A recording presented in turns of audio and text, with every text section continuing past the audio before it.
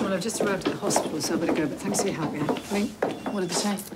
She was found slumped on the floor by her new cellmate. Well, do they know who's done it? No, they're still looking into it. I know alarm was on. The new cellmate just happened to find her.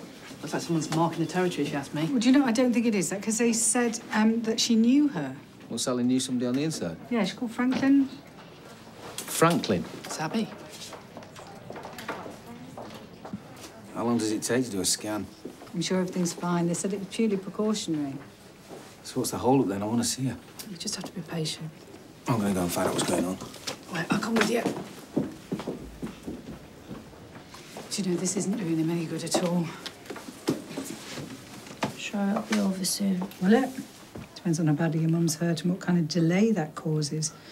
Tim was buckling under the strain as it was. Yes, I know. Right, you okay?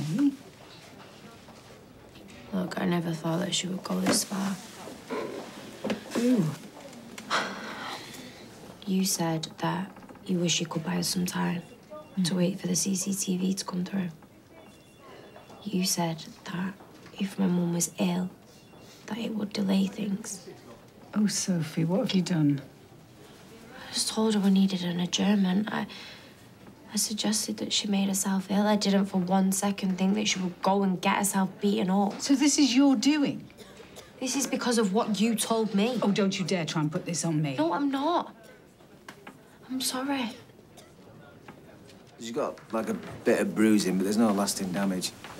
She's conscious and still talking. So are they keeping her in overnight? No, she's going back to the prison in a bit.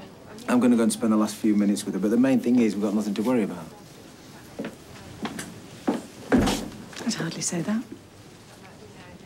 I've said that I'm sorry. Are you going to tell her or am I?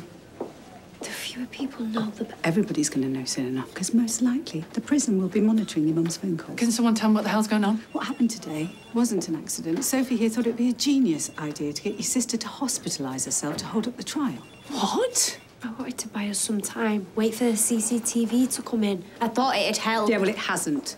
And Judge Rattigan won't need any encouragement to put 2 and 2 together. So basically, we could be in big trouble. Hang on, are you saying Sal did that on purpose?